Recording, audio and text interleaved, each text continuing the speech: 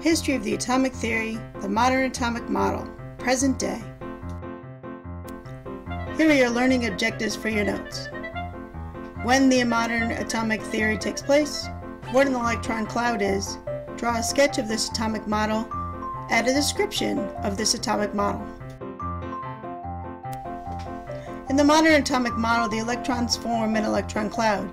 An electron cloud is best described as an area around the nucleus where an electron is most likely to be located. It seems electrons don't travel in perfect circles or ovals. Electrons kind of buzz around like bees. An electron cloud is the probable space around the nucleus in which electrons are most likely found, similar to bees around a beehive. Imagine electrons are like a cloud of bees buzzing around a hive. The modern atomic model has a nucleus in the center and electrons traveling around it in an electron cloud. The nucleus still has positively charged protons and neutral neutrons. Did you get answers to the learning objectives in your notes?